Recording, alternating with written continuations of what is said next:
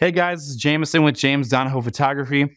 In this video, I am doing a photo session at the Cass County Fairground in Cassopolis, Michigan. This is my very first time doing a session at a fairground, so I want to just make a cool, fun video out of it and share it with you all. We had Katelyn come in and do some modeling for the shot, so shout out to Katelyn. For the shoot, I used the 85mm 1.2. I think it's the first iteration of this lens. I mean, there's like so many of them by now. And it is the EF mount, so it's for, the DSLRs. I know the mirrorless is the craze and everything right now. It's current. Still a really solid lens. Very excited to use it. So I just want to share this video with you all. Hope you enjoy the photos, the cool footage, and I'll see you in the next one. Thanks.